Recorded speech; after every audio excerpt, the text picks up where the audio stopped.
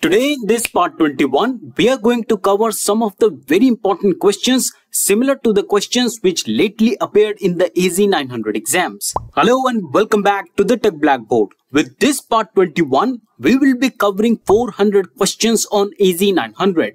By now, I am sure that you must have gotten a good grip on Azure concepts that are vital to pass AZ-900 exam. Having said that, I also understand there might be still some questions and concepts on which you have doubt on, and I am here to help on. So anything in your mind related to AZ-900 exam or Azure in general, send in your queries to connect@thetechblackboard.com and I will surely get back.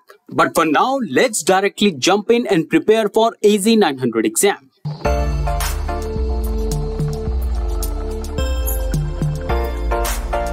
So let's begin part 21 with a very interesting question. Question number 381. It says that you plan to extend your company's network to Azure.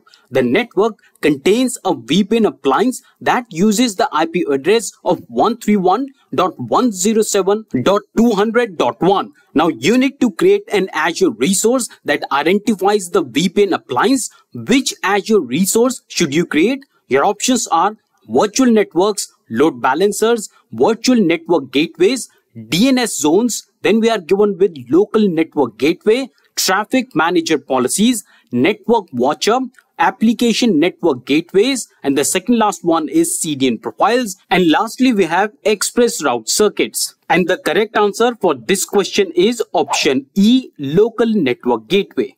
Now friends, local network gateway is an object in Azure that represents your on-premises VPN device. Please pay attention. A local network gateway represents an on-premises VPN device. And that's exactly what is given in the question as well. A VPN appliance with an IP address that is given here.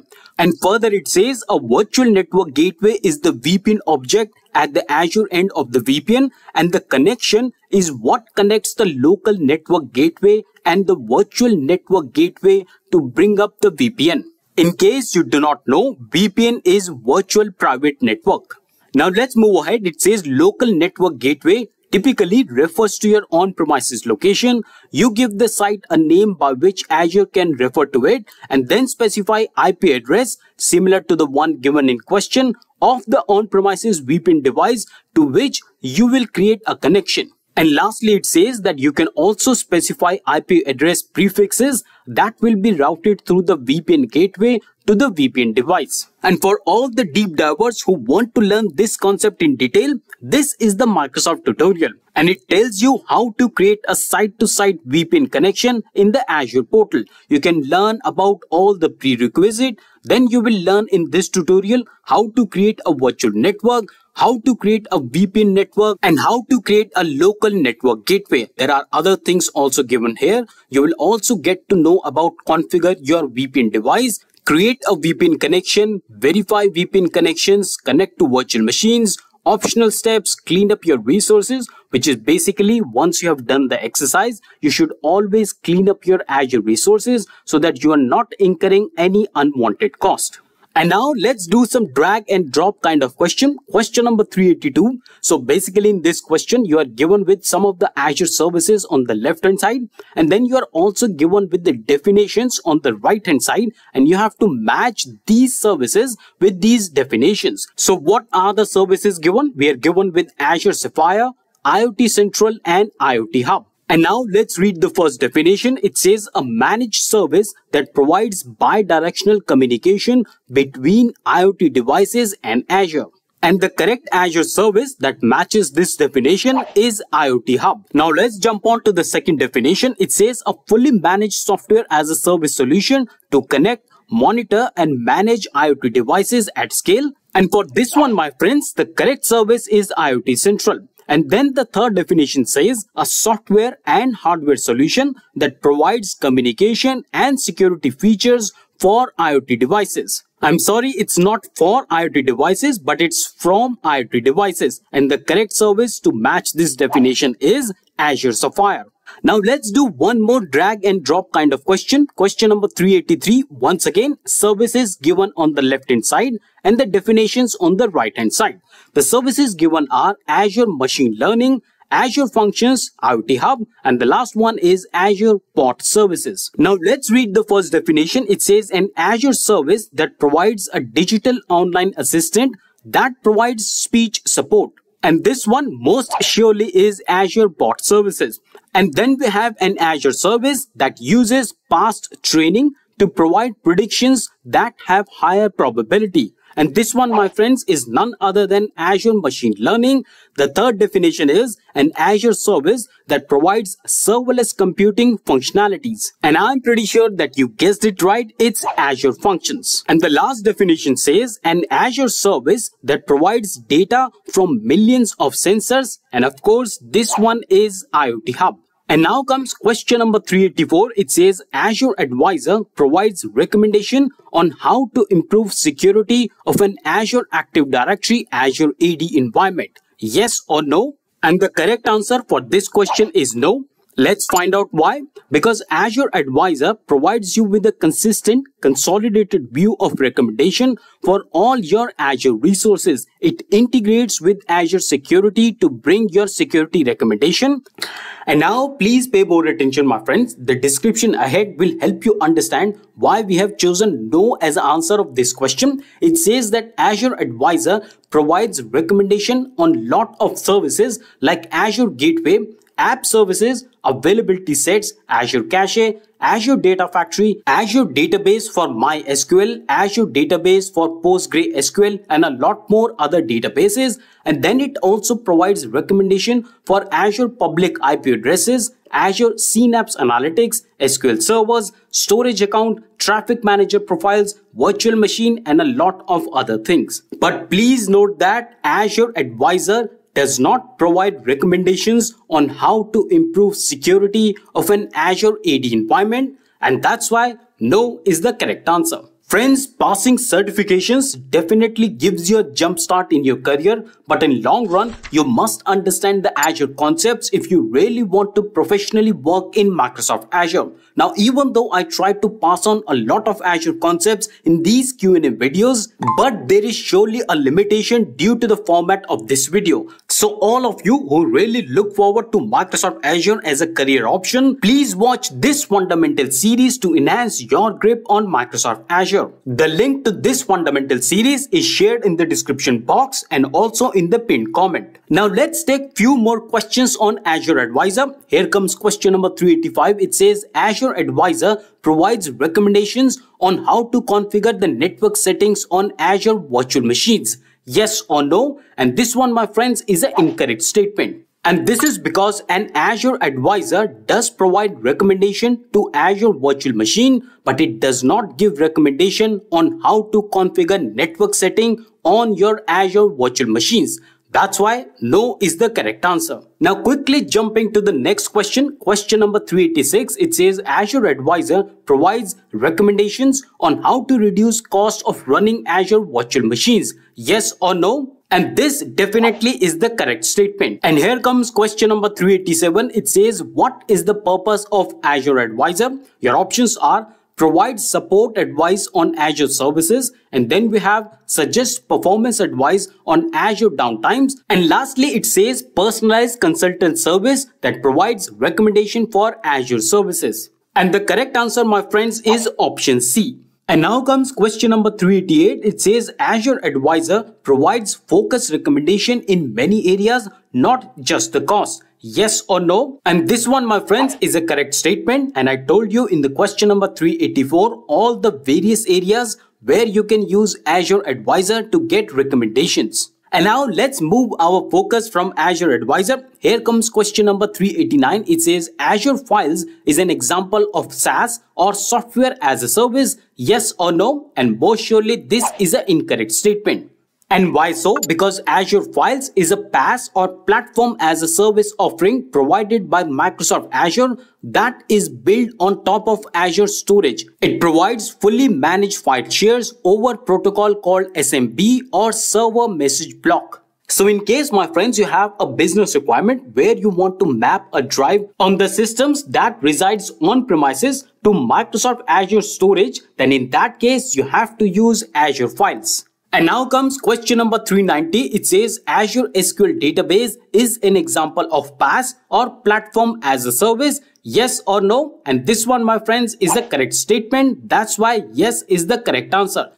And please understand, my friends, in Azure SQL database, you do not need to maintain anything related to SQL platform because Microsoft manages it. And friends, please make a segregation in your mind. Azure SQL database is not same as Azure SQL running on virtual machine. So in case there is a question that asks Azure SQL on virtual machine, in that case, that is infrastructure as a service. And you may also ask that why Azure SQL database is not SaaS or software as a service. And to that, I would say that in case of Azure SQL database, you still have to maintain the database in order for your application to work. That's why Azure SQL database is PaaS but not SaaS or not IaaS or infrastructure as a service. And with that concept, let's move on to the next question, question number 391. And here you are given with one statement with this underlined text. Now you have to review this underlined text, and if this makes the statement correct, in that case, you have to choose the no change needed, which is the very first option given here. If the statement is incorrect, then you have to choose the answer choices that makes the statement correct. So basically, you have to choose from other three options given here. So what are the three options? Let's check them out. It says within a single Azure region. The third option is within multiple Azure regions, and the last one is within a single Azure data center. And the correct answer for this question is within a single Azure region. So the correct statement will become an availability zone in Azure has physically separate location within a single Azure region. And with that, let's jump on to the question number 392. It says the Microsoft Intune product is software as a service, platform as a service, and the last one is infrastructure as a service. The correct answer to this question is software as a service. Let's quickly jump to the question 393. It says that you can use Azure Cost Management to view costs associated to management groups. Yes or no? And this one, my friends, is a correct statement. And here comes question number 394. It says that you can use Azure Cost Management to view the costs associated to resource groups. And now comes next question, question number 394, a similar question. It says that you can use Azure Cost Management to view costs associated to resource groups. Yes or no? Now, if you remember the previous question, in that we were given with management group, but in this question, we are asked for resource groups. And this time, my friends, this is a correct statement. That's why we have chosen yes for this question. Now, question number 395 says that you can use Azure Cost Management to view the usage of virtual machine during the last 3 months. Yes or no? And this one, my friends, is a correct statement. Quickly jumping to the next question. Question number 396 says that what is required to use Azure Cost Management? Your options are Microsoft Customer Agreement, Software Assurance. The third option is an Enterprise Agreement. Lastly, we have an Azure Plan. And the correct answer for this question is option A, Microsoft Customer Agreement, and option D, an Azure Plan. Now let's validate our answer on this Microsoft documentation that says get started with cost management for partners. Here you can read in the very first paragraph, it says cost management is natively available for direct partners who have onboarded their customers to Microsoft Customer Agreement and purchased an Azure Plan. So you can see there are two components here, Microsoft Customer Agreement, and the second one is Azure Plan. And those are the exact option that we have also chosen as the answer to this question. And here comes question number 397. It says North America is represented by a single Azure region. Yes or no? And this one, my friends, is an incorrect statement because North America has several Azure regions, including West US, Central US, South Central US, East US, and Canada East. So this clearly tells you that North America has multiple Azure regions listed here. Moving on, question number 398 says that data transfers between Azure services located in different Azure regions are always free. Yes or no? And this one is an incorrect statement. Why? Because outbound data transfers is charged at a normal rate and inbound data transfer is free. And this one in the question is outbound data transfer. Coming up next is question number 399. It says every Azure region has multiple data centers, yes or no? And this one, my friends, is a true statement because a region is a set of data centers deployed within the latency defined parameter and connected through a dedicated regional low latency network. And here comes question number 400. Kudos to all of you who are zealfully learning with us. Let's read the question. Question says that which of the following service should you use to organize resources in an Azure subscription? Your options are Azure regions, resource groups, management groups, and the last one is administrative units. And the correct answer for this question is option B, resource groups. And this is because Azure resources are combined into resource groups which act as a logical container into which Azure resources such as web apps, database, and storage accounts are deployed and managed.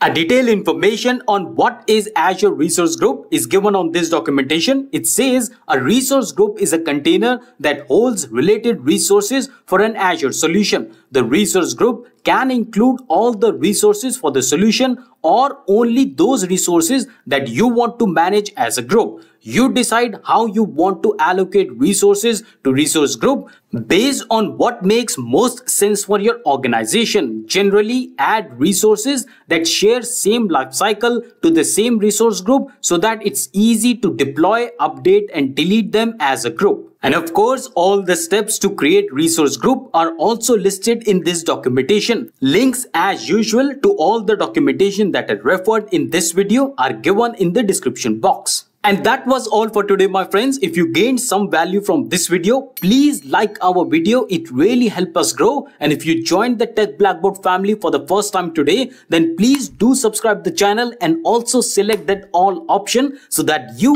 get the timely notifications of all our upcoming videos.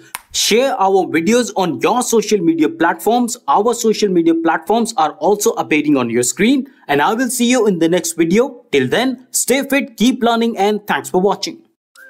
If this video has added any value in your learning, a like and subscribe is highly appreciated. Share this video in your family and friends to spread and expand their learning. Your comments and feedback give me a chance to interact with you, and I look forward for them. We will meet again in our next video. Till then, stay fit, keep learning, and thanks for watching.